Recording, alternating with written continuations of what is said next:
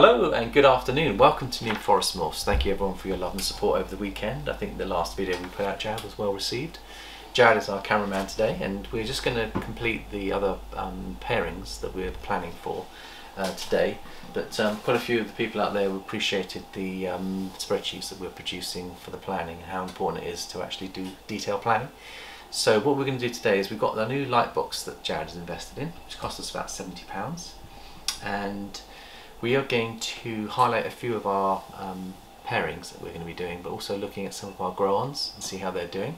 So I think the first thing we should do, Jared, is we talked about the various project last week, which was all to do with the cherry bomb, and it suddenly dawned on me that when we were talking about the cherry bomb, we've got other animals coming in the ranks that are going to add to that project. So what I thought we'd do is we'd just have a look at some of the other potential cherry bombs. Now the cherry bomb is a red-eyed Lucy effectively, so you're going to get a white snake with red eyes, and there's lots of different ways of actually achieving it. We spoke about putting Ultramel to Ultramel, that can produce a cherry bomb once you get either mojave or bamboo added to that, so you get an act like super with a visual Ultramel.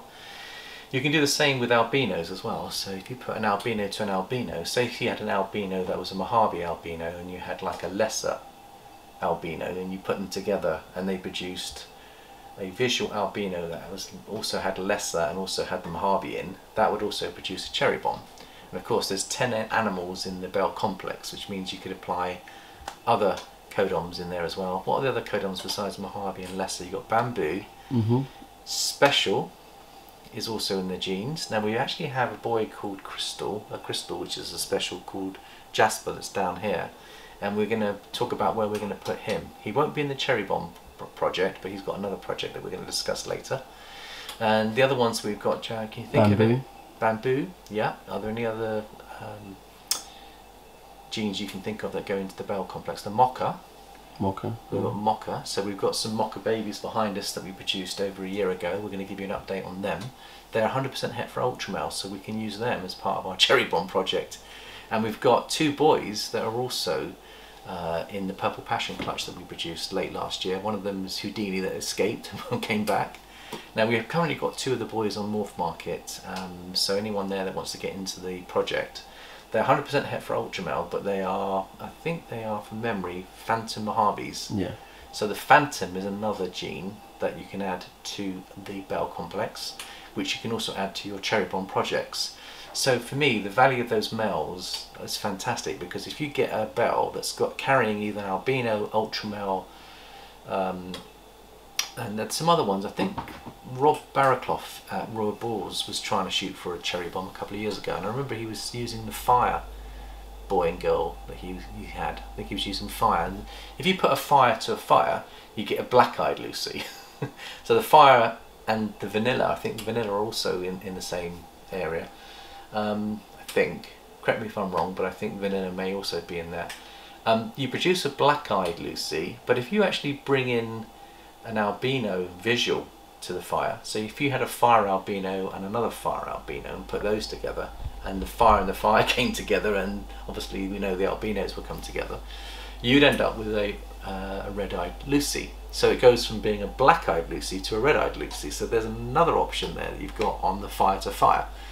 So if anyone else has been shooting for a cherry bomb and you can think of any other recessive genes that you can use, so I certainly think you've got albino, Ultramel. I'm guessing that things like the candinos, for example, the candy is also similar to albino. That may well also produce a similar effect of getting a red-eyed snake. I'm guessing that the lavender albinos will produce a cherry bomb as well. So if you had a lavender albino to a lavender albino, put those together with the Bell complex coming in, that could also produce a red-eyed Lucy, or possibly a purple-eyed Lucy, because we do notice that with the lavender albinos, the eyes tend to be purple, don't they, Jared? So I think there's probably an awful lot of different combinations out there that we could look at. But it's an exciting project, and it looks as though we're carrying more animals to do this project than we thought. So why don't we have a look at the cherry bomb first, and then we're going to look at the special. Then we're going to look at a Leopard Clown project that we've got, and there's I think one other project that we wanted to show you, so then we can wrap it up at that point. Let's have a look and see how these are doing, Jack. So last year, these are over a year old. This is Nesta. She is a Mojave mocha girl. I think we'll pull her out and see how we've got the scales here. We'll weigh her first, then we'll put her in the light box, and then we'll see. So this is a future girl, which is very valuable.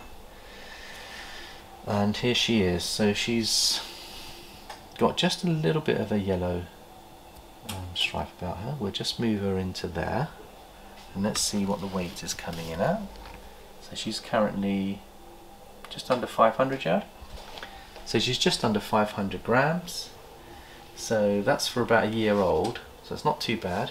You can see how beautiful she is. She was a bit of a slow start. She was a slow starter. Her sister's massive. Her sister's about twice that size, but she is looking very, very pretty. So let's see if we can get some nice photography in the light box on her. Beautiful blue eye, Jared. Isn't that just lovely? And when you put mocha and mojave together, you get quite a decent yellow fainted line going through the spinal on her back. Can you see that yellow line, Jared? Yeah. And that beautiful blue eye. So when she's up to about 1500 grams, we could plug in another Bell boy. Now that could be, we've got 3 or 4 Bell boys, haven't we, that are carrying Het for Ultramel genes, which is lovely. But she is absolutely beautiful. What a beautiful animal. We'll have a look at her sister. That's Nesta. We'll put her back, Jared. And she was liking to hide under her paper, so we'll just put her paper back in, and her water. Let's just top her up a little bit. She could do with a little bit more water. She quite likes coming out and having a little bit of fun. And we'll just put her back in the rack, and then we'll have a look at her sister Costa. She's in shed. Now the reason why we chose all these names is because the mocha is very much like a chocolate drink. I think mocha is very chocolatey and a dark chocolate coffee, isn't it? Chocolate coffee. We decided to use coffee names like Nesta and Costa. And I'll just take that tag off, Jared, so we know that we've shown her off.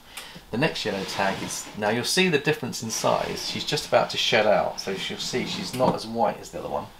But she eats like an absolute trooper, this one, doesn't she, Jared? Yeah. There she is, so you can see she's just about to shed. But she's just over a year old, and she's probably weighing about 800 grams, I'm guessing. Now, see if she'll let me take her from the back. We'll just weigh her in. I'm going to say 850, Chad. What have we got? 966. Twice the size of her sister. She's been nailing food. Yeah, I think she nailed food from day one. She eats in shed as well. And we'll just see. You'll see the difference when an animal's in shed compared to an animal that's not in shed. Just look at the difference in the colours. So much different, isn't it? So instead of having that lovely pure white colour, she's going off on a tan colour. Well, we'll put her back. Yeah, probably doesn't like it in shed. Nah, we shouldn't really be disturbing her too much in shed, but we think we'll just show you the potential of this girl.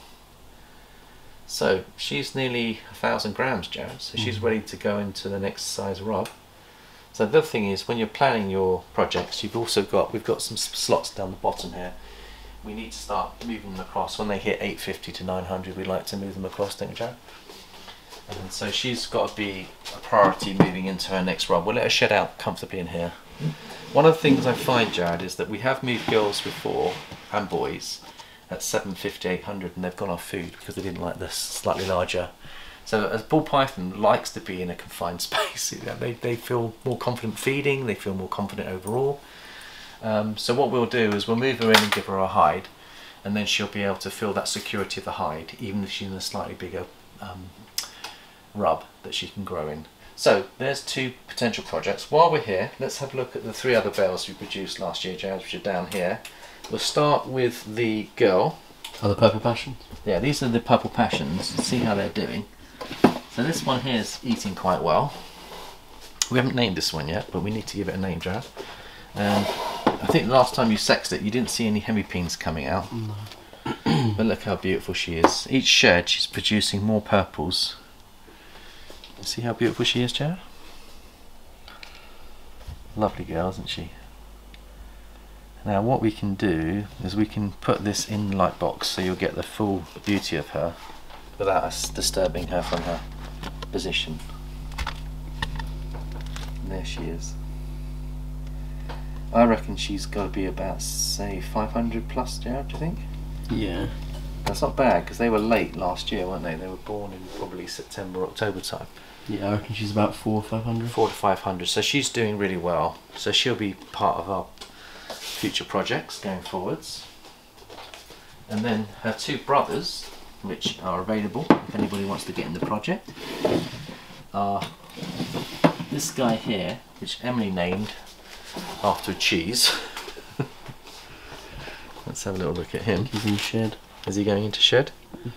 I'll tell you what, we'll show him that way, we won't disturb him, we'll just show you. There he is. So he's on Morph Market. I can't remember what price we put on him, but I think he's somewhere close to £300, I think. So if anyone's interested in getting into the cherry bomb project, this guy will be able to breed probably in the next 6 months, because he's getting close to 500 grams.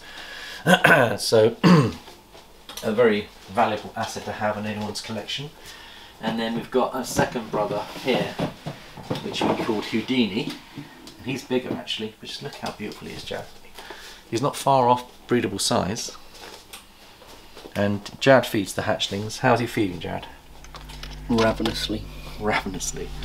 So you shouldn't have any problems feeding him.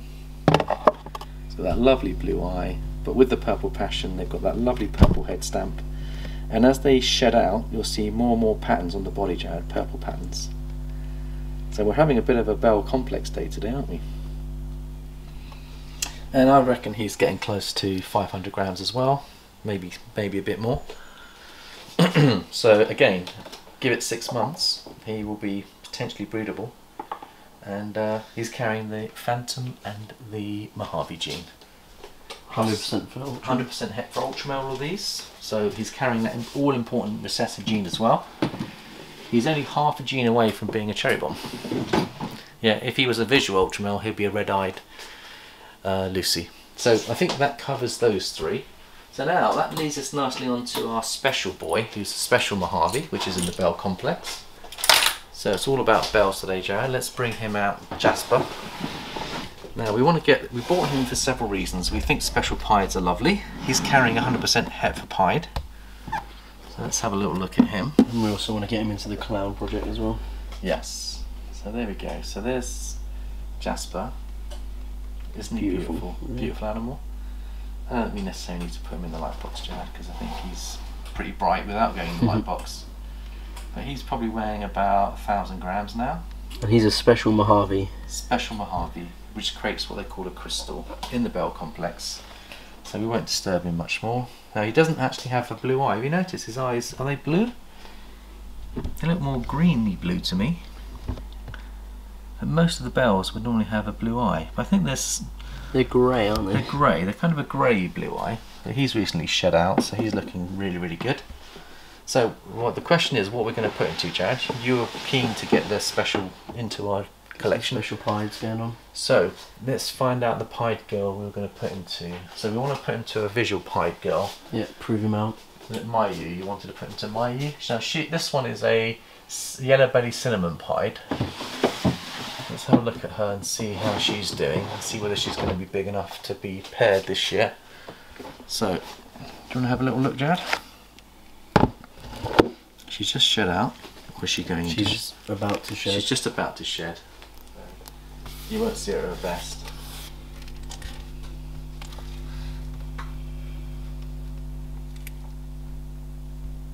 She's got lovely yellow markings on her mouth. You can see the yellows, Jared? Yeah. And that could well be the yellow belly coming in with the cinnamon. So the cinnamon normally gives you a very low white or a high whites pied. But look at the lovely browns in her. She's got a lovely combination of brown and yellows in there. So we're hoping it's yellow belly. We're not 100% certain. The colours make me think it is. Yeah. And I'm reckoning She's how much got is she. The dark ring. Do you want to weigh her, Jared, and see what she weighs? Because I'd like to know what she weighs. I think she's probably about 13. About 1,300. 1485. Wow, so she's not far off then, Jared. Not far off at all. Beautiful girl. And she was sisters with Atlas, wasn't she? Yeah. And she came from a yellow belly pastel mum, that went to the boy. The daddy was the cinnamon pied boy Elvis, who by the way is shed out and looking absolutely lovely. You can have a quick look at daddy. We've not even plugged him in this year at all, have we? So is he out of shed or is he going into shed? I think he's just come out of shed, has he? Yeah, he's out of shed. Just out of shed. Proven boy. Very dark. He's responsible for a lot of our pieds. He's been a stud of a boy. And that's the thing about breeding, is what I was going to say to everyone out there is that you do take more of a risk when you use a new boy. And I think that's one of the reasons why we had such a poor season this season, is because we were experimenting with so many new girls and boys, they weren't ready. So of course our anticipation was really happy, excited, to think, cool, we're going to hit some amazing projects. The reality is they didn't go. And I think what we have to be appreciative of is when you're in this hobby, it takes time for the boys to mature. Not every boy will go within a year. Some take 2, 3, 4 years. We've got one boy, which we're going to introduce you to now, that we've had for 4 years. That hasn't even locked yet, but we're going to still try and work with him. We want to prove him out. He's a beautiful leopard boy. Let's have a look at him and see what we've got here, Jack, because I think he shed out also this week. So this is Mowgli. Now Mowgli, he's very shy, isn't he? He was quite a shy feeder, quite a slow feeder. But we've had him for what, 4 years, Jared? Yeah, it's got to be getting on for that. And we bought him. He's got an M on his head for Mowgli, have you noticed that? Oh, even better. So what I found, Jared, is that with him, we wanted to get Leopard into our clown projects, we wanted to get Leopard into our pied projects. But the reality was, he wasn't up for locking, was he? No. Hasn't locked yet. So either he's a bit shy, doesn't know what he's doing, or he just needs time.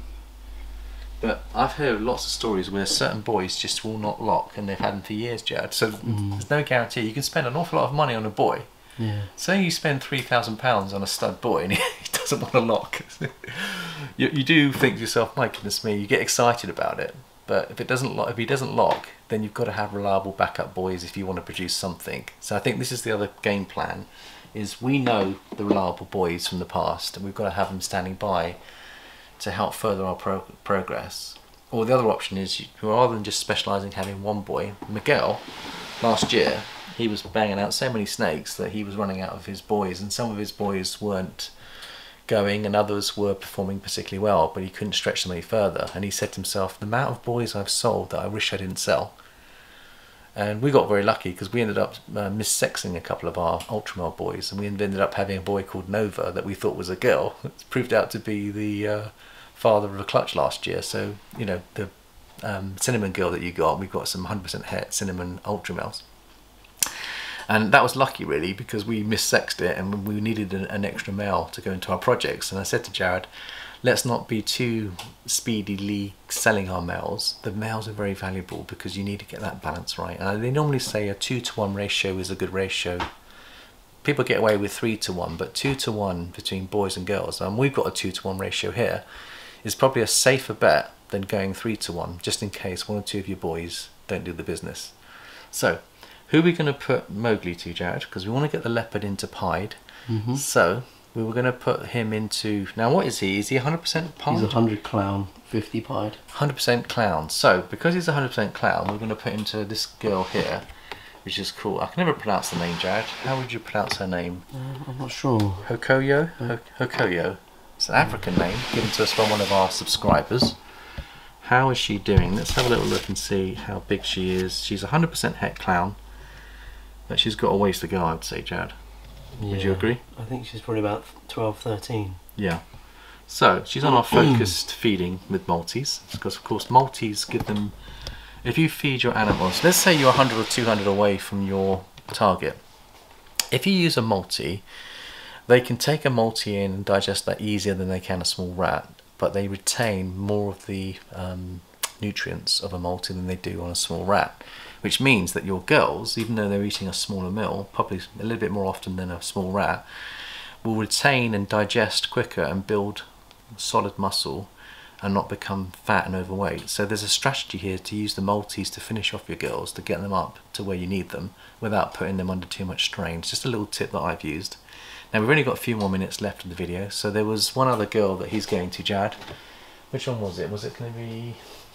That was the 100% het clown, and the other one we were going to put into was a visual pie? Pie, yeah. Yeah. It might even be Miyu, and he might be going to a different one. Okay.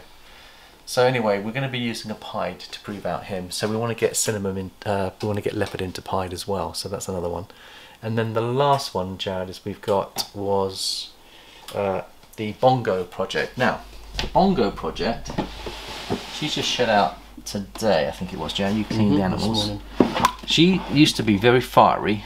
She might let me pick her up, or you might need to just go in and we won't disturb her. But she weighs about 1,600 grams. There's the Bongo girl.